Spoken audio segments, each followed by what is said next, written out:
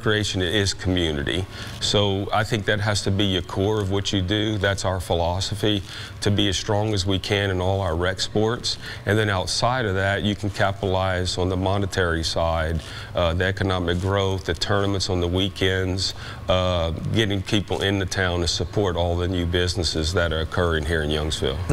The first goal was to provide a very good recreation experience for our residents, to make sure that we took care of kids from Broussard and the surrounding areas and let them have a place where they could come play baseball, soccer, and enjoy activities right here at home.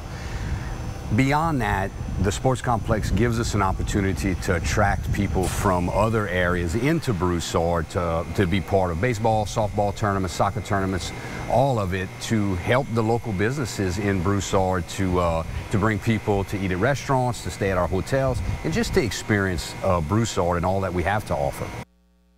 Well, for towns like Broussard and Youngsville, putting in a sports complex, yeah, no-brainer. A place for residents to enjoy, but also somewhere to host tournaments, and businesses will follow. Well, that plan proving to be a moneymaker for both small towns, seeing rapid growth in the last few years. But about 30 minutes down the road off of I-10, another small town getting in on the action. Their reason for a sports complex, less about that economic growth and more about building a future for the kids in their community.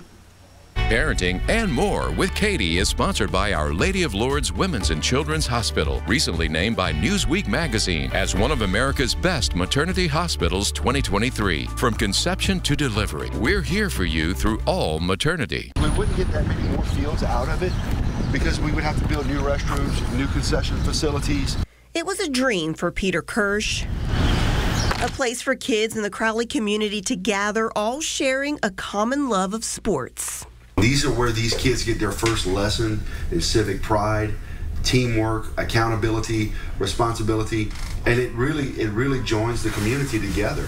They come from different schools, different backgrounds, different walks of life, and for that hour and a half a day or 2 hours that day, they're teammates and they're one unit, and that's where they learn to work together towards a common goal.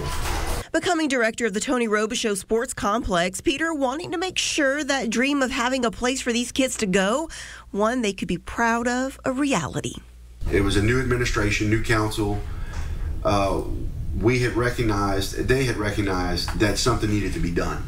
So at that time, they gave me the freedom to run wild and said, look, put together a wish list of what you would like to see, how you would like to see it done, and let's start the conversation.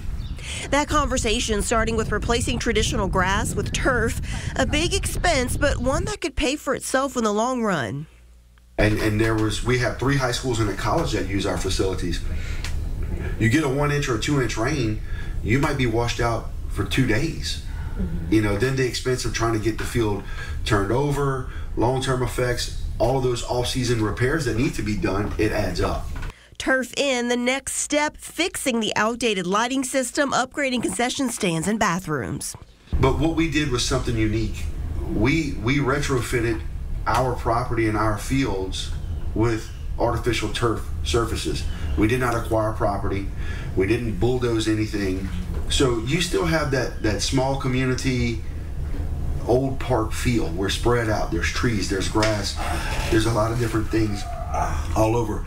While other towns his size are gearing their complexes to the masses, hosting tournaments nearly every weekend, helping to fuel the economy, he and his team taking a different approach, appealing to the people living right here in the community of Crowley and the surrounding areas of Acadia Parish.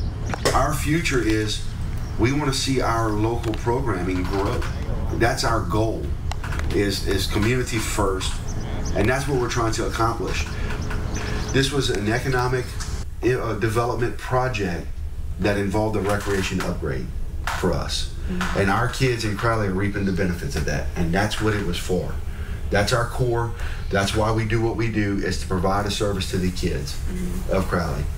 The tournaments and the out-of-town visitors and the sales tax increases are the method by which we fund it for our kids.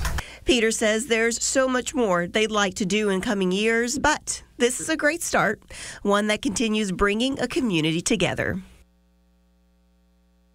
a lot of fun for the kids, and you know, give them some activity.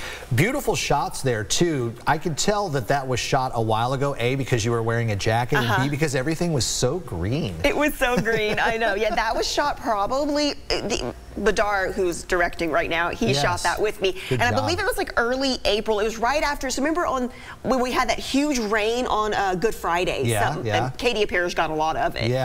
It was after that. So that's why he's talking about the rain and all that. So yeah, that's why right now it wouldn't make much sense. I love having, you know, the recreation in all these smaller communities like that. It really is going to bring people in. It just gives things for, you know, people to do. But like you mentioned, those tournaments can come in, and that is a money-making machine. Well, and I don't know if you guys, this story was done maybe a year or two ago, where actually Crowley, Youngsville, and Broussard are coming together, and they've put their calendars together, so it's not even a competition thing. Because like they said, if we can't host, well, maybe you're better at hosting this, and then I can host this, so then everyone kind of gets a little piece of the pie. And parents know any of these tournaments that you've been to and you're there for 4 or 5 days, or meets or whatever, you spend a lot of money. You do. And how nice is it, like, if you're really only 30 minutes from home? Right, versus having to go out of state or whatever it is. So this story's on KATC.com, just in case you missed it. Awesome. Time right